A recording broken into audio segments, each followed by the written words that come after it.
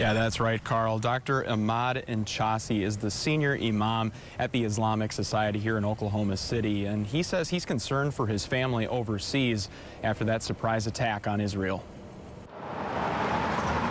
Inside this mosque, you'll find Dr. Imad Enchassi enjoying a book. If you're Jewish or Christian, I am your brother from a different mother. And leading the Islamic Society of Greater Oklahoma City. My mosque have about 72 ethnicity from 42 different countries. However, today, Enchassi that's my family.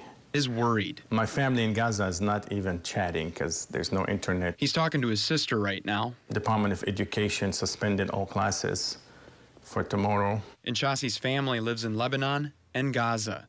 He says his sister is preparing for the worst. In anticipation of an Israeli strike on Lebanon. It's been 2 days since a surprise Hamas attack on Israel. Was I surprised?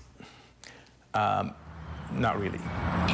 Enchassi says Palestine has been under 16 years of Israeli siege. They have no water, no electricity. Perhaps they have lost the will to live. The conflict has killed hundreds of people so far, a statistic that pains Enchassi. The loss of life, innocent people, is always a sad thing. It doesn't matter whose life it is.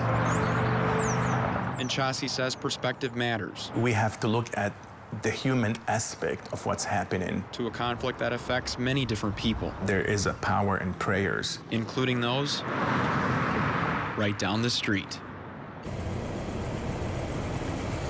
Now, Enchassi says it will be difficult to get in touch with his family in Gaza because they don't have any electricity over there.